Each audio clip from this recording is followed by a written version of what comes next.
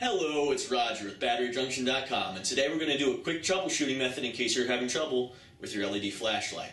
First things first, make sure you have a fresh set of batteries in there and consult your user manual to ensure that they're installed properly.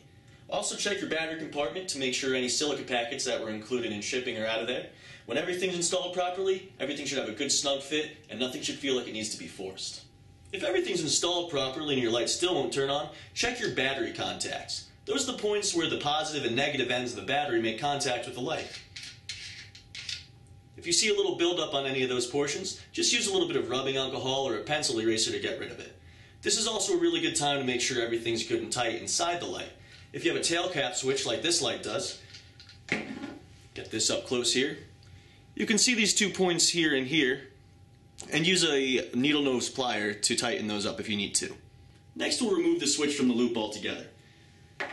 Take your light and find a conductive material like a paper clip or a key. Take the edge of the key against the flashlight and make contact with the bottom of the battery.